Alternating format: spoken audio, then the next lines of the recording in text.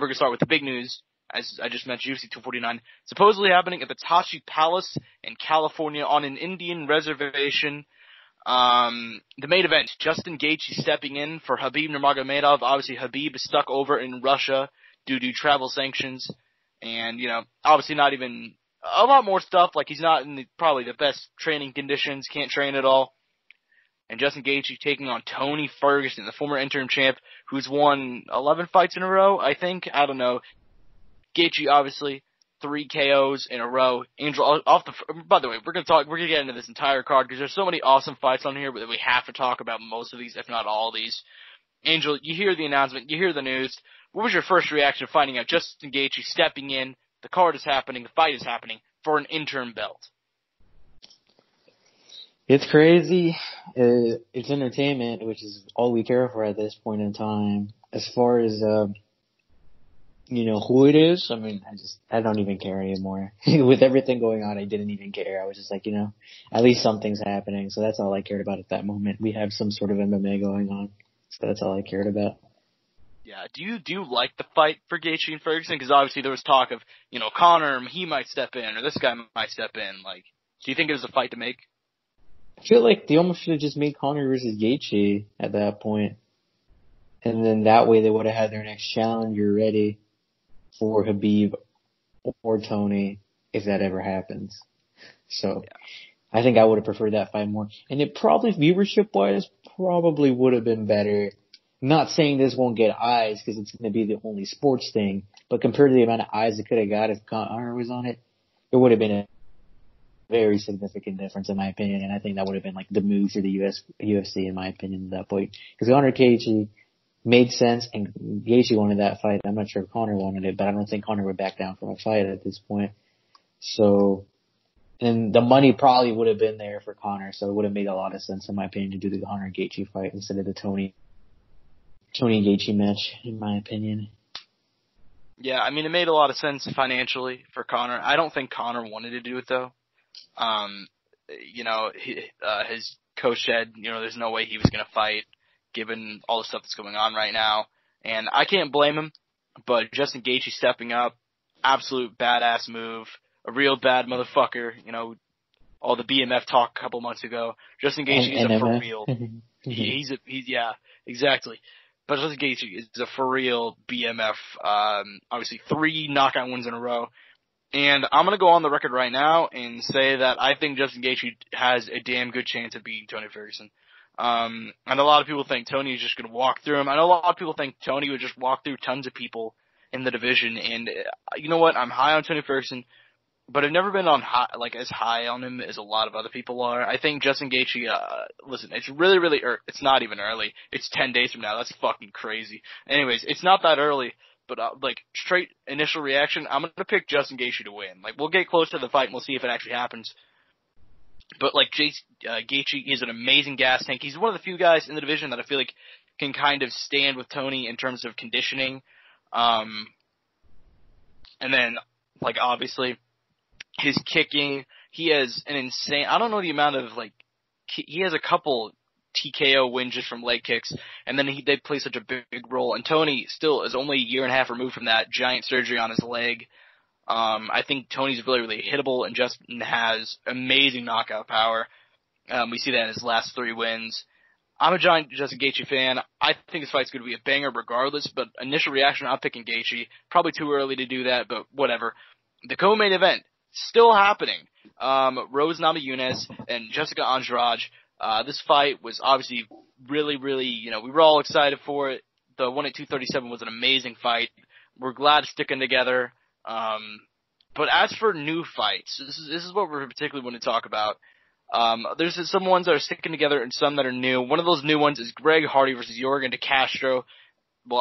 And another one, Vincent Luque, Nico Price, Alexander Hernandez, Omar Morales, Marlon Vera, Ray Borg, Michael Johnson, Kama Worthy. These are all the new ones. Sajard Eubanks, Sarah Moras, Ryan Spann, Tim Alvey. And then the big one, Francis Ngannou, Jarzinho Rosenstrike.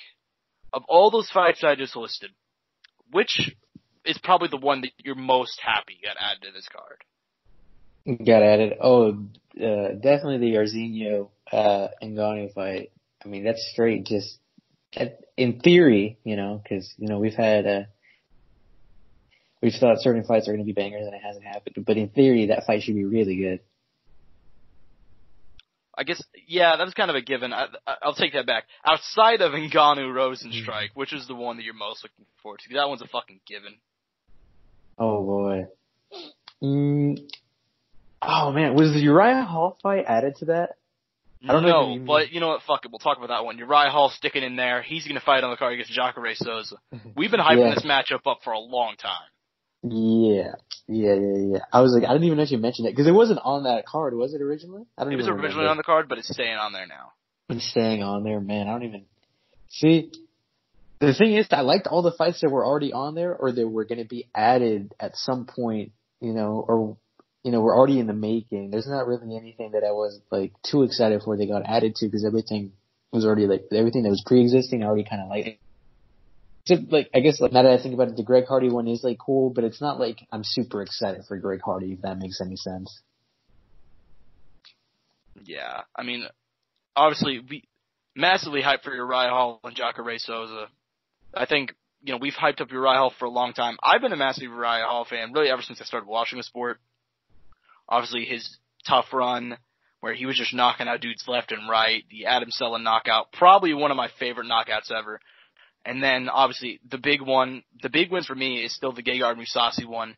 That just fucking amazing combination. Still to date, I believe the only person to TKO Gegard.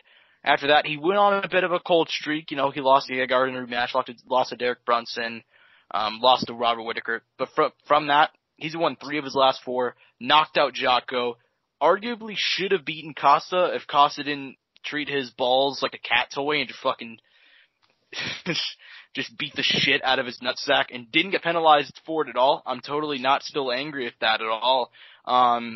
Anyways, he knocked out Bevan Lewis, and then he got the nice win over Antonio Carlos Jr., who at the time I believe was streaking. I believe Carlos Jr. was going into that one with a really nice winning streak, again, off the top of my head. But giant Uriah Hall fan, we'll see if he can, kind of jump into that title picture. Other fights that I'm really excited for, Marlon Vera, Ray Borg is going to be a banger, man. I'm so excited for that one. Obviously, Ray Borg is a no commodity at this point. He challenged DJ for the belt. He's been around for a long time. Not really that long, but, he's bounced between bantamweight and flyweight, and he's been legit the whole time. 2 wins in a row coming into this one.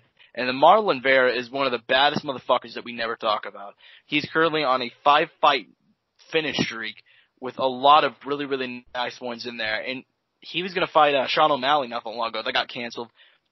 This fight's going to be a banger. And then obviously, Luque and Nico Price have never been in a bad fight. There's actually a rematch. I'm super hyped for that one.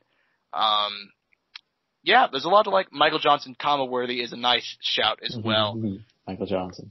Michael Johnson is one of my favorite UFC fighters. And honestly, it's just being honest. The dude, he's never in a bad fight. And he's the exact, I don't even know who I'd compare him to. He wins the fights he shouldn't and loses the ones that he shouldn't. He loses to Stevie Ray and then he knocks out Dustin Poirier. You know what I mean? He loses to Jonathan Brotkins and then he 30-26s Tony Ferguson. This makes sense, but I feel like I know there's someone else. You're exactly right, but I can't think of who it is off the top of my head. Who's in that? Who's in that situation? Someone. Yeah, he's fighting on the undercard of Tony Ferguson, who, a couple of years ago, he straight up 30-26 his ass. It was just, I remember, I watched that fight. That fight was an absolute masterpiece, man. He's got some nice ass wins on his record. So I hope he can get the win here because I thought he won his last fight, and before that I thought he beat actually he didn't beat him, but he was facing Josh Emmett and Josh Emmett was getting dominated. He got knocked out in the final minute of that fight. That one sucked.